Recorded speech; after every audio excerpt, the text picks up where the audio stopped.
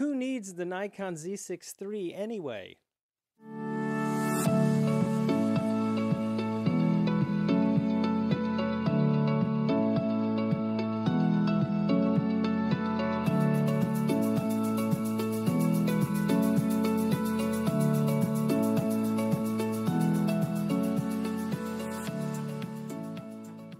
Hey, thanks for tuning in. Today I want to talk about the Nikon Z6III, some of the specifications and how important some of these specs that we're getting are for the Nikon Z6III and the future of Nikon, really, in my opinion, in so many ways. So much. First, well, let's get one thing off the table. Buying the new Nikon Z6III is not going to make you a better photographer if you're already. It's not going to improve your skills necessarily. Gear acquisition syndrome is something that we all have to fight. So be sure if you're going to get the Nikon Z6III that it's really going to benefit you. So I want to talk for a minute about who it's going to benefit and how. And it so depends on a couple of key things that we don't know yet. And let's talk about specifically the sensor. So the sensor, we'll take some use cases. Let's say the sensor is 24 megapixels and they've improved the efficiency of it. It's a little faster readout speed, but it's not fast enough to remove the rolling shutter, right? It's faster, but let's say it's not going to completely remove rolling shutter. Like the readout speed's just not fast enough because maybe it's not a stack sensor, right? If that's the use, if the Z6III comes out and the sensor is 24, not 33, and it's not super fast, but it's improved, but it's good, then is it really going to help photographers who use the Z6II for landscape photography or product photography? Even video photography, if you use it for videos, astro, still life photography, even portraiture. If you're inside the studio and you typically shoot, f5.6 and higher, is a 24 megapixel sensor that's not super fast and not stacked gonna really help you? Not a whole lot. Not a whole lot.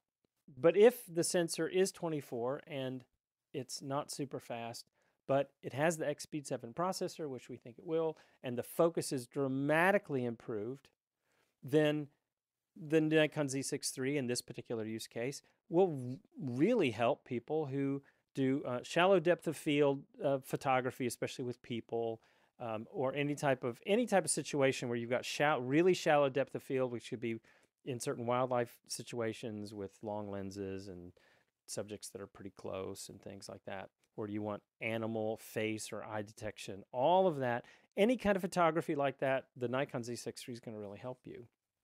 It's also going to help anybody who's doing sports, tracking anything that's fast, right? The Nikon Z6III is going to be great.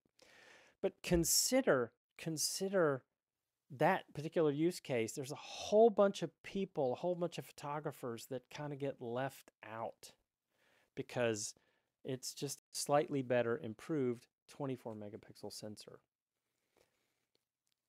But now let's take a different use case and let's say that Nikon either puts out a 24 megapixel sensor and it's stacked, or maybe, I don't know, I'm not sure they can get it fast enough if it's not stacked. So let's kind of go with a stacked sensor sort of a scenario.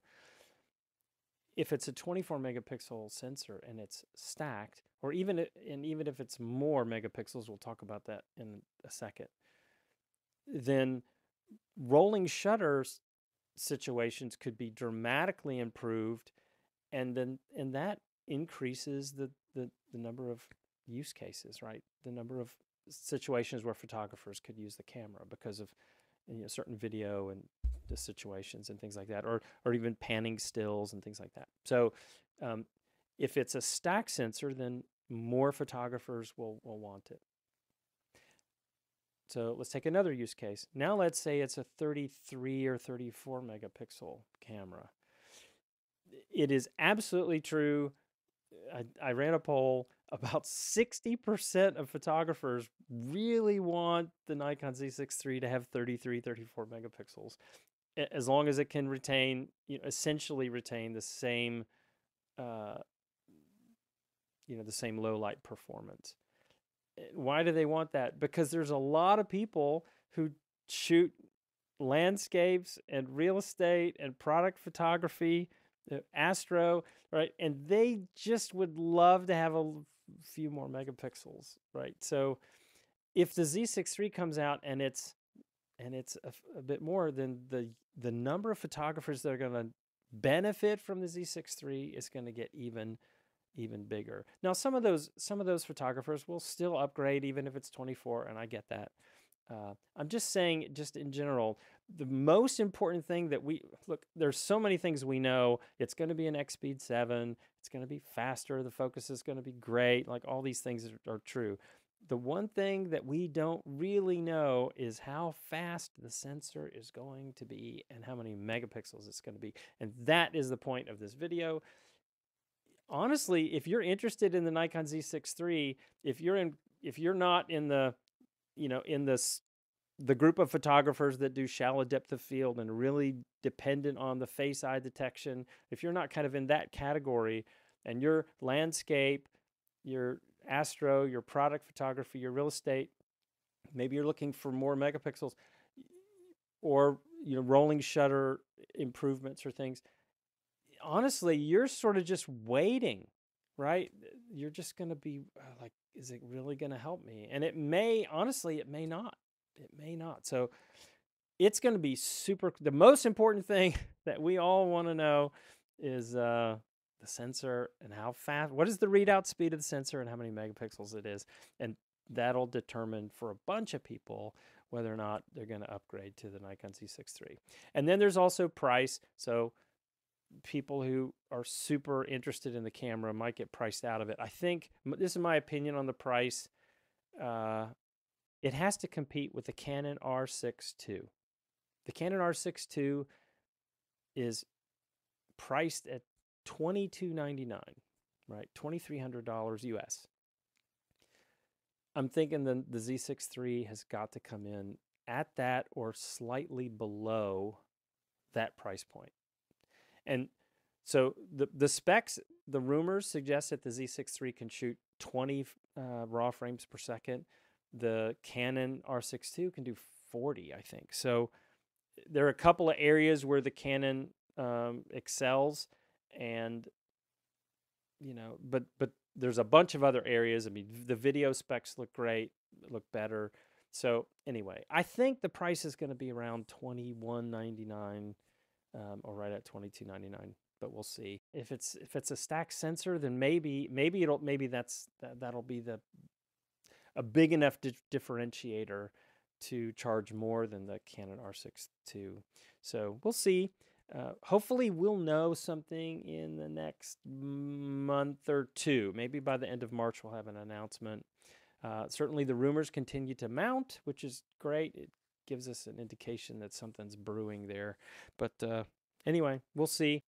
Leave a comment below and let me know where you are with the Nikon Z6III. Are you completely firmly decided you want to purchase it? Are you on the fence? Why or why not? That would be great. Also, we have a Facebook page specifically dedicated. I'll put a link in the description below specifically for the Nikon Z6III.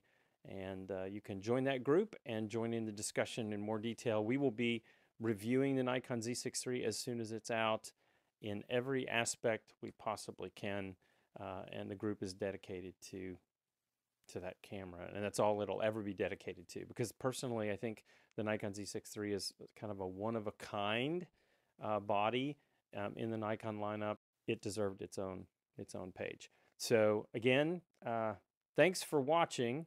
Please, if you like this video, you like these kinds of videos, subscribe, hit like, share, and all that great stuff. It helps out the channel. Thanks so much for watching, and we will catch you on the next video.